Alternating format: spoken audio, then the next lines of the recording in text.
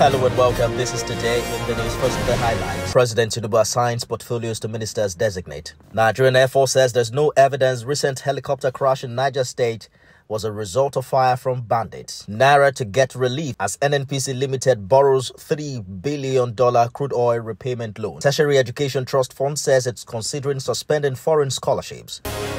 President Bola Tinubu has assigned portfolios to minister-designates. The highlights of the new ministerial portfolios include former Rivers State Governor Nyesome Wike as Minister of FCT, Abubakar Badaru as Minister of Defense, Olawale Edun as Minister of Finance and Coordinating Minister of the Economy, Ali Pati as Minister of Health and Social Welfare. The Nigerian Air Force says there's no evidence the recent helicopter crash in Niger State that claimed the lives of 23 military officers and crew was a result of fire from bandits or terrorists.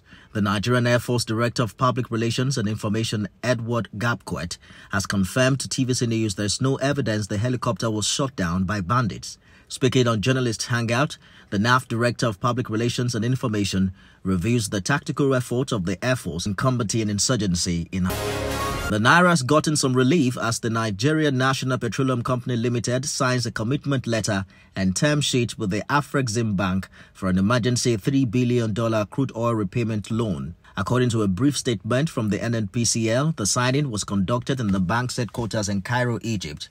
The loan is expected to provide some immediate disbursement that will enable the NNPCL assist federal government in its ongoing fiscal and monetary policy reforms targeted at foreign exchange market stabilization. President Bola Tinubu had earlier this week pledged to take steps to address the forex challenge in the country.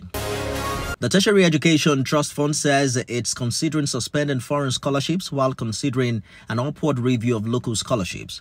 Executive Secretary of the fund, Sonny Echono, disclosed this at a one-day stakeholders engagement on emerging issues with TED Fund intervention in Abuja.